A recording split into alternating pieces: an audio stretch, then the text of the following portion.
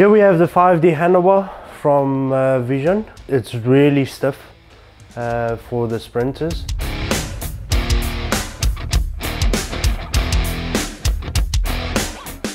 And with the ergonomics, with the 10-degree angle, it also helps them to open and relax their comfortability on the bike.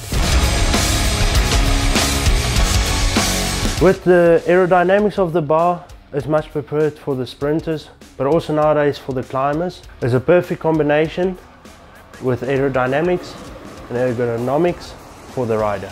If you want a traditional approach, we have the Vision Metron 60 handlebar.